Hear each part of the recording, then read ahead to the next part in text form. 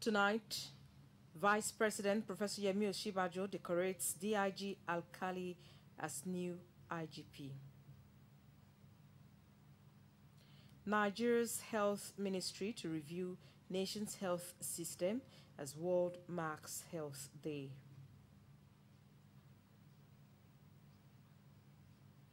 Plus, Team Delta leads on medals table as Edo 2020 enters day 5. A very good evening to you. Thank you for joining us tonight on the Main News Bulletin. I am Agatha Egwari Ojo. Now, Vice President Professor Yemi Oshibajo this Wednesday decorated the new Acting Inspector General of Police, Usman Alkali Baba, at a brief ceremony held at the Presidential Villa in Abuja. The Vice President urges the Acting Inspector General of Police to put his best to salvage and protect the dignity of the Nigerian police force by being a bridge builder between the police and the people. State House correspondent Jide Onifade reports. Of Police Affairs by Gary Dingyadi, Secretary to the Government of the Federation, Boss Mustafa, and other top officers of the police at a brief ceremony held at the Presidential Villa in Abuja. The Vice President urged the Acting Inspector General of Police to put up his best to salvage and protect the dignity of the Nigerian police force.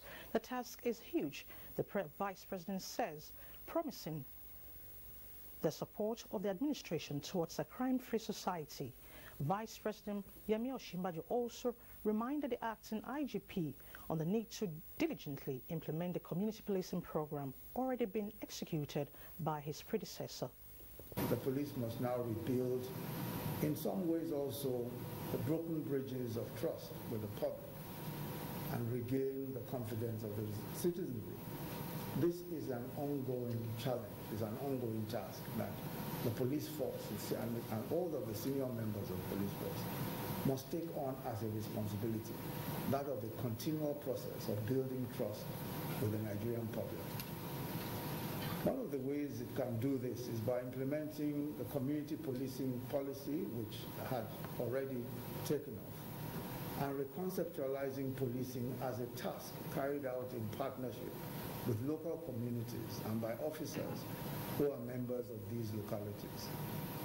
Under your leadership, the force must live up to all of the highest standards for professional conduct and compliance with the rule of law. It must significantly improve the welfare and working conditions of its officers, while rapidly scaling up its forensic, logistical and operational capacities to meet today's challenges. You must stamp out the excesses and abuses and the culture of impunity demonstrated by some elements of the force which provoke public outrage against the institution. Vice President Yemi Oshibajo thanks the former Inspector General of Police, Mohammed Adamu, for a job well done, stressing that the Nigerian people will forever remember his great contributions towards the improvement of the Nigeria police force. And talking health now, this year's World Health Day has been used as an appropriate platform to focus on the need to review Nigeria's health system in order to build a fairer and healthier world for everyone to live in. Ivio Yahiro reports that Minister of Health, Dr. Sagi Ihanire, chaired the event to mark the day in Benin City, as the Minister of State for Health, Dr. Adeleke Olorunibe, took charge of the event in Abuja. Over the years, there has been an increased clamor for the healthcare system in Nigeria to be reviewed. The COVID-19 pandemic taxed the system greatly and later increasingly sensitized government to the lapses which needs urgent attention. The goal for the government now is to bring healthcare closer to the people and break all barriers that will hinder the plans of a great healthcare system, especially barriers of financial access. As the world marks World Health Day, the Minister of Health is hopeful that the health sector's next level agenda will handle all lapses. To ensure quality healthcare gets to all and sundry, the government is also ready to support states of the Federation to boost their facilities. Dr. Ihanire used the opportunity to call on resident doctors to call off the strike. These issues, whenever they come up, should be discussed very well before any drastic measure is taken, such as withdrawal of service. WHO Country Representative, Permanent Secretary, Edo State Ministry of Health, and the Minister of State for Health, who virtually attended the event, gave their insights. The theme of this year's celebration, Together for a Fairer Healthier World, have come at a better time. So the theme is act. Of over 600 million COVID-19 vaccine doses administered so far worldwide, only about 2% have been administered in Africa. The COVID-19 pandemic has shown a light on inequalities between countries. Been so much effort in ensuring that we reach out to look and crannies of the state for us to have our persons having good health all through. Meanwhile, there was a commemorative walk at the Eagle Square, Abuja, to mark this year's World Health Day. In Benin, Ivie Oyahiri, NTA News.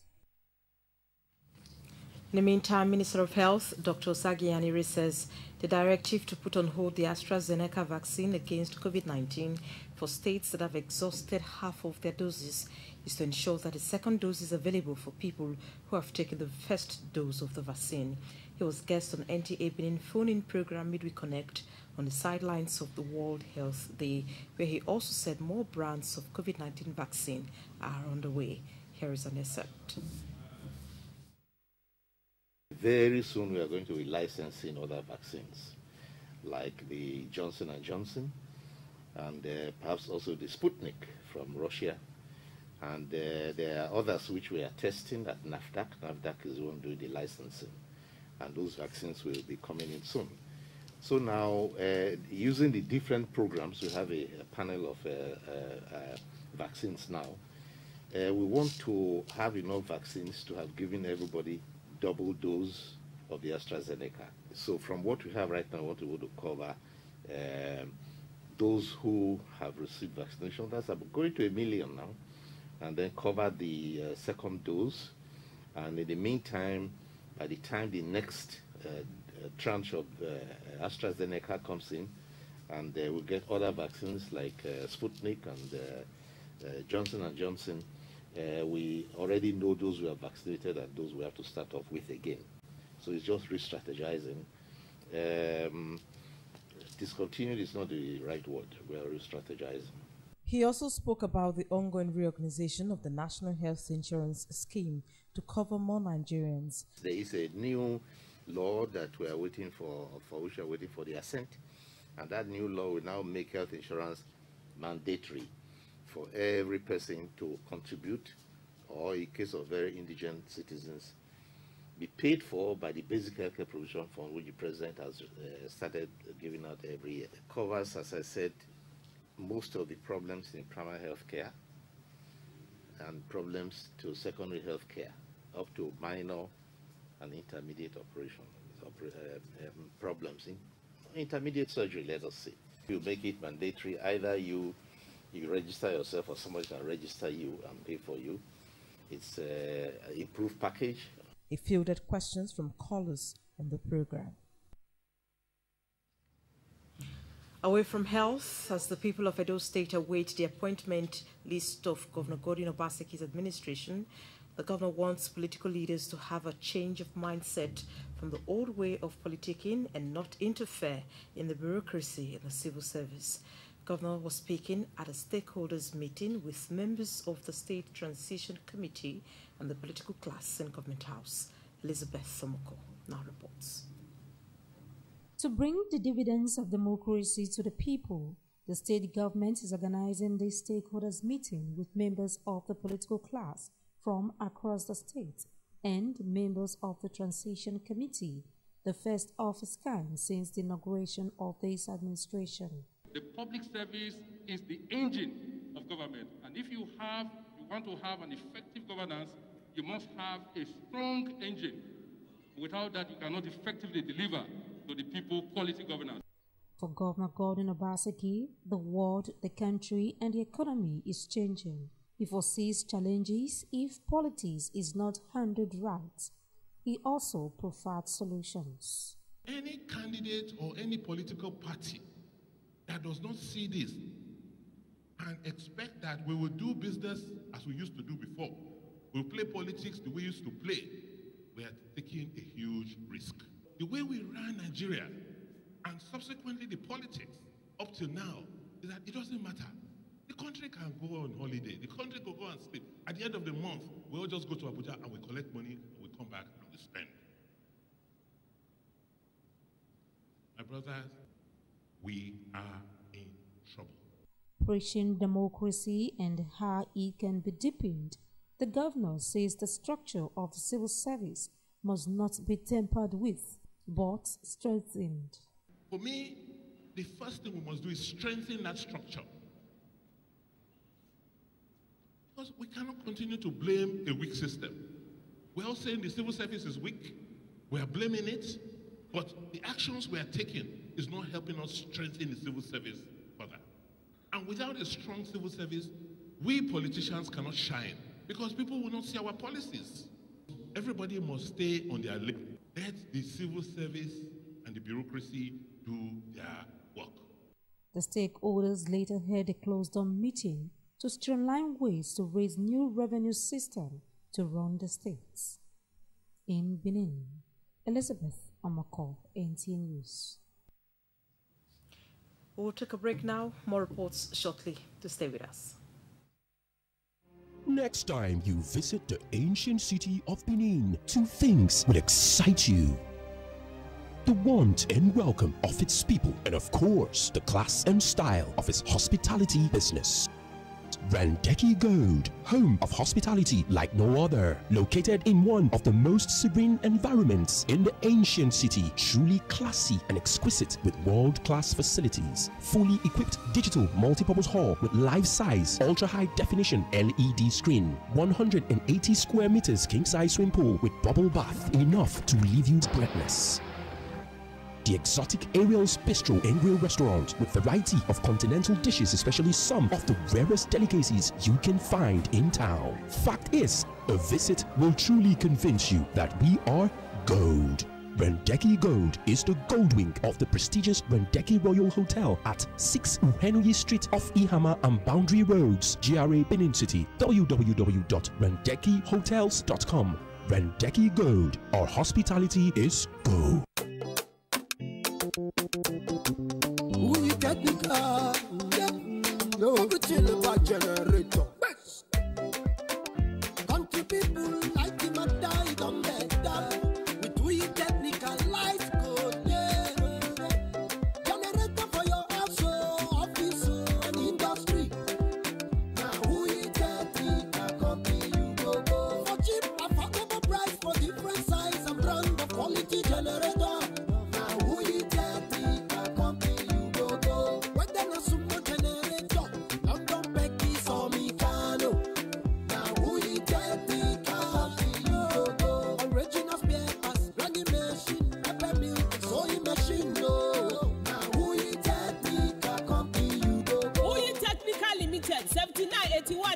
Mission Road, Benin City. Now everything about generator. Only God knows why. Call to internal glory with profound sadness, but with total submission to the will of the Almighty God. The families of Musa of Iora, Esako West Local Government Area, and Chief Christopher Keke Momo of Ivukasa Quarters, Foga, Esako Central Local Government Area of Edo State, regret to announce the passing unto glory of their daughter, wife, mother, grandmother, and aunt, Mrs. Stella Irelamir Musa Nei Momo, on Tuesday, 23rd March 2021 in Dallas, Texas, aged 62.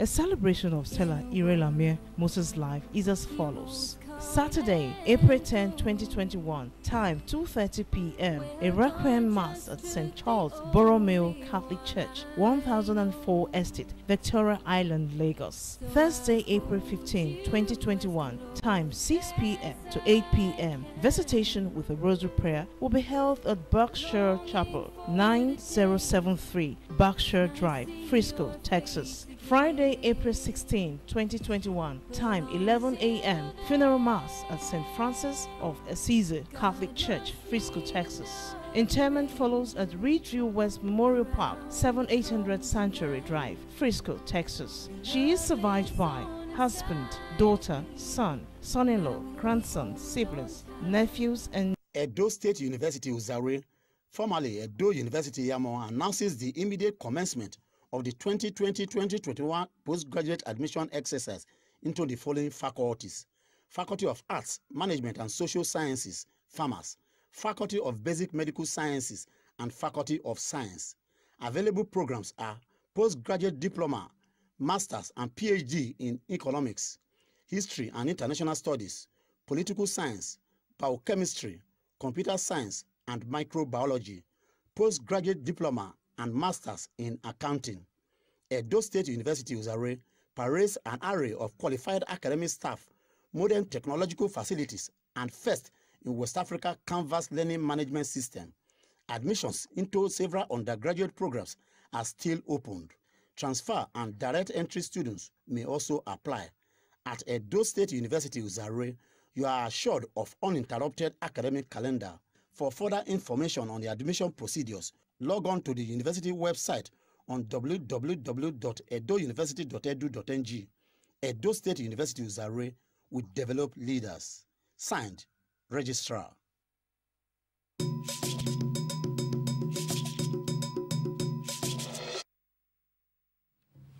Thank you for staying tuned. Vice President Professor Yemi Oshibajo says the National Sports Festival is not only an avenue for athletes to display their sporting prowess, but a veritable tool for promoting unity of Nigeria. He stated this while declaring open the 20th edition of the festival tagged Edo 2020 in Benin City. Elizabeth Omoko has details. The much-awaited 20th National Sports Festival, NSF, finally kicked off with an opening ceremony at the renovated Samagbamuda Stadium, coming after 1 year of postponement due to a coronavirus pandemic and 27 months since the 19th National Sports Festival ended in Abuja. Ogun State, Gateway State, 9 State. Vice President Yemi Oshibajo, represented by the Minister of Sports, expressed President Muhammadu Buhari's determination in engaging youth productively. He wants both the public and private sectors to invest in sports. By the sheer population of the participants, historically, normally about 14,000, the reach of this festival, it engages our youth, and the National Sports Festival deserves a prominent place in the priority of any government. An investment in both our sportsmen and women and in sporting infrastructure is most desired. At a time the nation is faced with insecurity, Governor Basaki emphasized on the need for peace, tolerance, and brotherhood. He wants athletes to compete fairly. Our dear athletes, all of you have come from different parts of the country, and this game belongs to you. Please compete fairly in the games and show us all the products of the many hours you spend practicing to be the best in what you do. On these grounds, you will reap the reward of hard work, of perseverance and determination through your performance and conduct, so that you can be the real role models for other youths in Nigeria. Already, 6,500 athletes from the 35 states and the FCT are jostling for 635 gold medals, 635 silver medals, and 885 bronze medals in 32 sports during the 12-day-long event. In Benin, Elizabeth Amako, NTA News. A book, The Fall of the Last Godfather, written by a political stalwart Charles Sidahosa, has been formally presented to the public. Media consultant to the author, Chief Ogie Ogedegbe, at the media briefing in Benin described the book as a compilation of the author's views and counsels on the Edo State September 19, 2020 governorship election. We present this work, The Fall of the Godfather, to the glory of God, in the name of God the Father, the Son, and the Holy Ghost. Amen. The Fall of the Last Godfather, subtitled Political Battle Speeches, which is also available in audio, is a documentation of the author's personal views and experiences on issues that transpired before and during the last governorship election. For the book consultant to the author, The Fall of the Last Godfather is the author's contribution to enrich individuals' political library and enhance democratic development. For the book consultant to the author, The Fall of the Last Godfather is the author's contribution to enrich individuals' political library and enhance democratic development. It is an advisory to political leaders on the need to listen not just to the soothing words or ego-massaging words of their acolytes, who in most cases do so, most times acts in self-interest. Equally, political leaders must learn to listen to the sometimes discomforting voices from the other side. Fans of the book, including daughter of the author, believe it is a must-read for everyone, particularly the youths. We're very grateful for everybody, all of us that stood together to make this kind of book come to reality. I haven't read this book. I want to say I might call him the Nostradamus of our time, because he has taken time to critically analyze the political life cycle of the states. It's a great book and a wonderful one at that. And I would want everybody to please get a copy of it. The 12 chapters book and audio is available in all leading bookshops nationwide, while more details of the book can be accessed from www.thefalloutoftheLastGodfather.com. In Benin, Obehi Otoba Presai, NTA News. The concluding segment of the news comes right after this break. This day.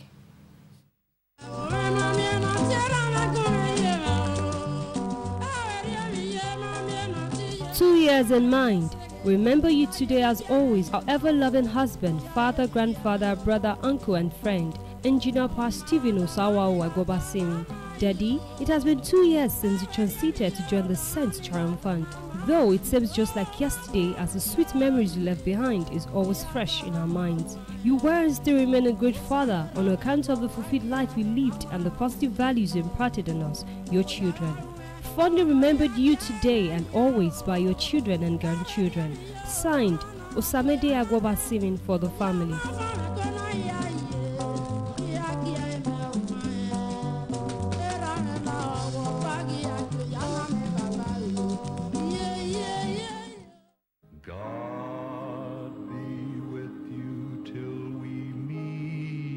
Obituary. With heavy hearts but gratitude to God for a fulfilled life, the Benin royal family announces the home call of their daughter, mother, grandmother, and sister, Princess Dr. Irene Ododo Odaro Nilawa Osula, on 30th March 2021 at age 70. A former Solicitor General of Edo State, Princess Ododo Odaro was a philanthropist who was active in many socio-cultural organizations and touched many lives. She is survived by children, grandchildren, siblings, and other relatives. Obsequies: Thursday 8th April 2021, service of songs at 4 p.m. Friday 9th April, funeral service at 8:30 a.m. Sunday 11th April 2021, outing service at 9 a.m. All services we hold at St. Matthew's Cathedral, Sakoba Road, Benin City. May God grant our kind soul eternal rest. Signed, Prince Gani Osula for the family.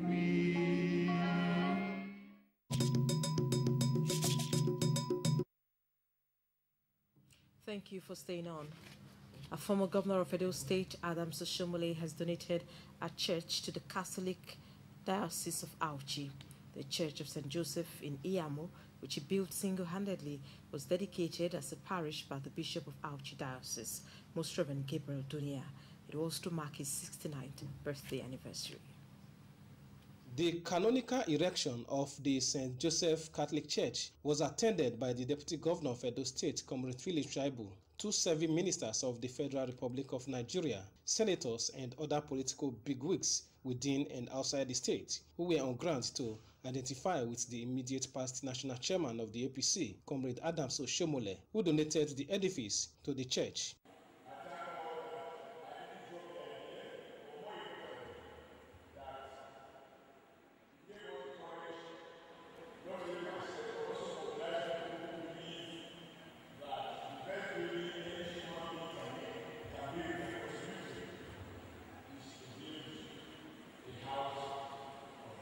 I want to also thank Comrade for believing in our mother, his late wife, vision to have a chapel that transformed into a church. The Catholic Bishop of Archdiocese, Most Reverend Gabriel Dunia, who performed the canonical erection, urged the people to remain one, as the church is built for the worship of the Almighty God.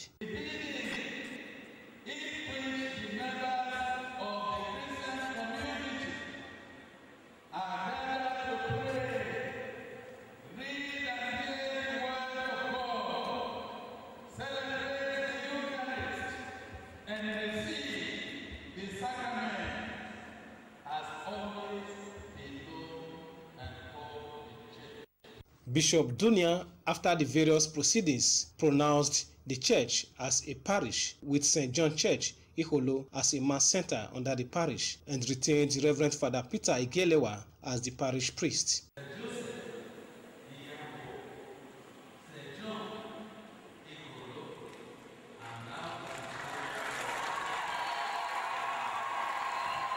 The parish priest, Reverend Father Igelewa, and some people commended Adams Ali Oshomole for donating the building to the church. So what we have had today is that this building that was built by Comrade Adams Oshomole is now a holy place and used only for the worship of God.